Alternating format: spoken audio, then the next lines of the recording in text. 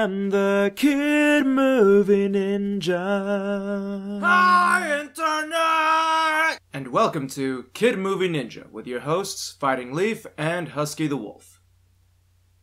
This is Hello Kitty, a pop culture legend created by the Sanrio Company in Japan. Hello Kitty is most famous for the fact that she exists and is freaking adorable! It was inevitable that she and her line of merchandise would make their way to the States eventually. For example, I have a plastic Pengu case to hold all of my old Pokemon toys, and a little Karopi tin to hold some of my many hundreds and hundreds of pencils. But what we got for you today beats them all! In 1987, they made a cartoon show so freaking cute it hurts, and I love it! It was an MGM-produced cartoon by the name of Hello Kitty's Furry Tale Theater. And since I didn't have time to make a real review for you guys, I'm gonna take this week to indulge myself with a little special short review. It's time to show you cuteness like you've never seen it before! It's time for Hello Kitty!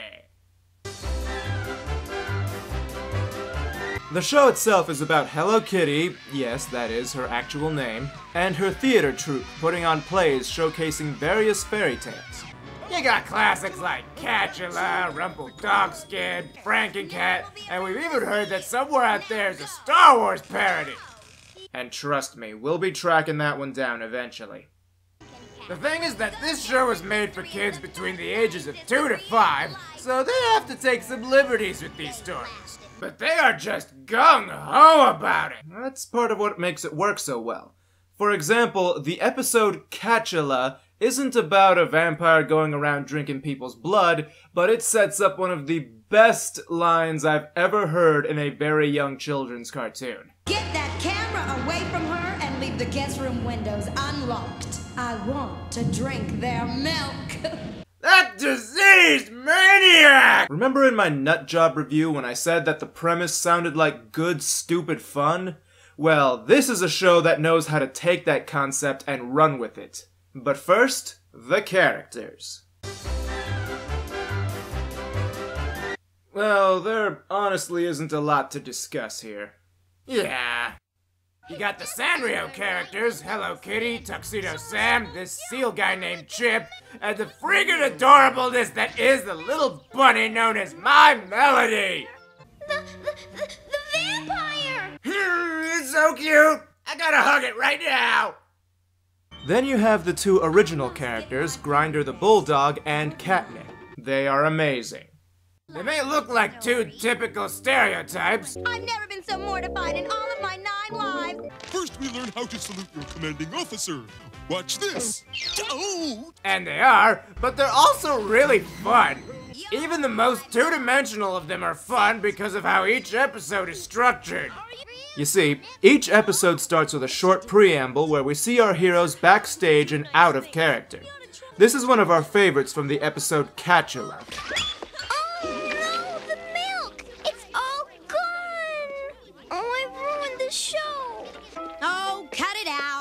No use crying over spilt milk. But there isn't time to get more. You know my motto. Always be prepared for anything. Here. My Melody is friggin' adorable. I'm gonna have a heart attack and die from the friggin' cuteness. Ah! We also see the usually catty Catnip, for lack of a better word, being kind and offering a solution to a problem. That's already more depth than a lot of stuff we've reviewed. But once the play starts, they all take on the personas of their fairy tale characters. Catnip and Grinder are usually villains, but only while they're in character. Once the curtains are lifted, they're all friends again! Yay, friendship! Also, here's a bit from Frankencat.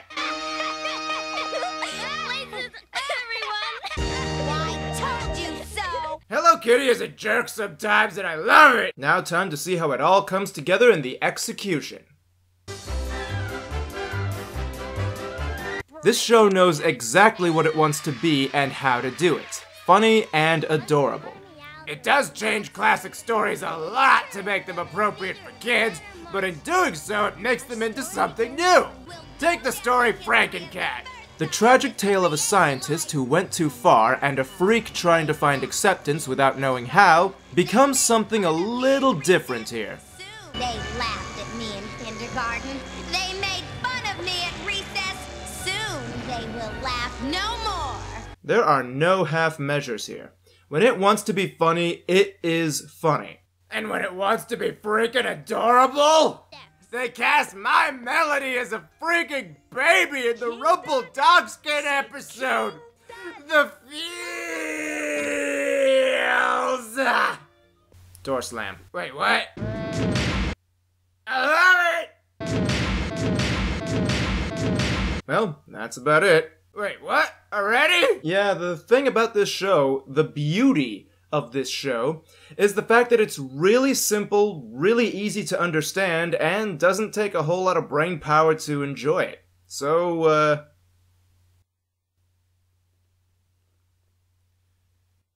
alright, we can review one of the episodes. Ah! This episode is Phantom of the Theater, and it starts off... And so they all lived happily ever after. What? It's over already? What? No! Relax, Husky, there's more. The curtain falls on top of them and the audience laughs. That's basically the worst thing that happens to anyone on this show. It's so reassuring that no one is gonna get horribly mangled in this show because no one deserves it. As it turns out though, someone sabotaged the stage ropes, causing them to fall. But then Tuxedo Sam here gets caught in a trap. Whoa! Oh, dig that 80s voice acting. It's priceless. Then the unspeakable happens. It's gone! Someone stole my candy! Not her candy! No! Did you eat it all, you overgrown garbage disposal? Oh yeah, if I had to pick a single significant flaw that this show has, it would probably be the voice acting. Primarily the pace at which words are said. It's not really that good. We don't really care, but it exists, I guess. Catnip accuses Grinder of stealing her candy, and sure enough, there it is in his bag. Grinder claims that he didn't do it though. Then some heartless, no-good scum of the earth stole my Melody's teddy bear! If I find the wise guy who upset my Melody, I will kill him dead! Fishing pond in a dressing room.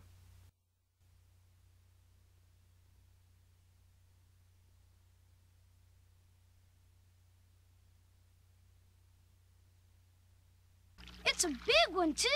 Here it comes. Huh? My teddy bear! He's ruined! I have too many questions and not enough brain cells! In case you couldn't keep up with the subtle intricacies of the plot, someone is going around being a nuisance to the players. Oh yeah, that guy's still up there.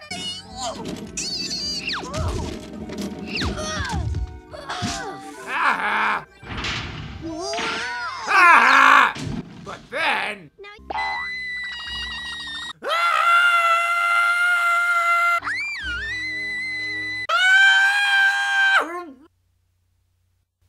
What, am I ripping myself off for jokes now?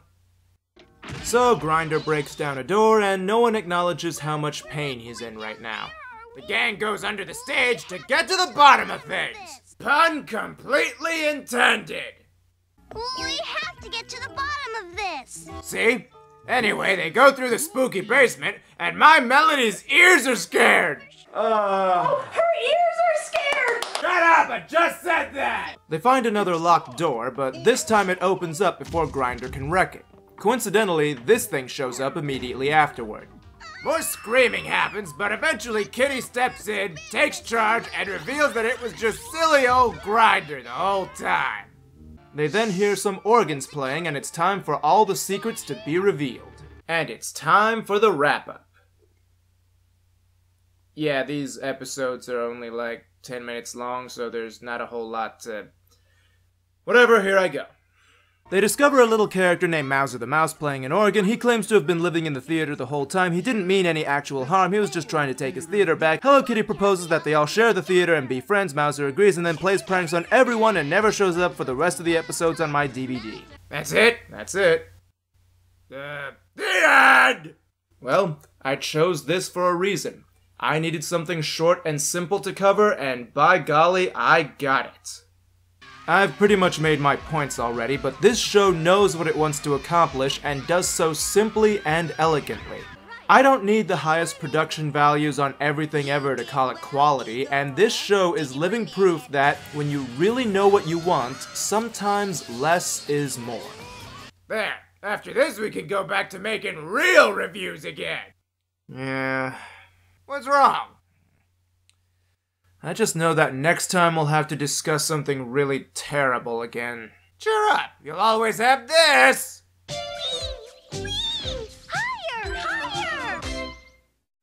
And the world is a better place now.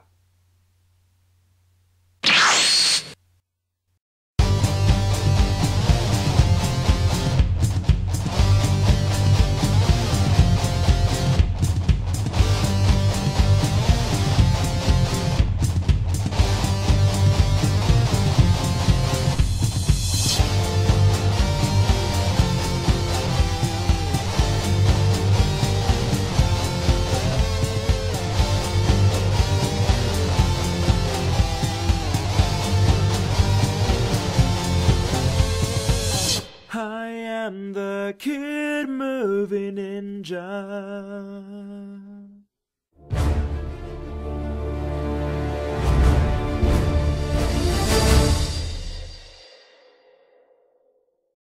This is a Patreon shout to Steve Sharp and to Jordan Mathis. Stay awesome, both of you guys.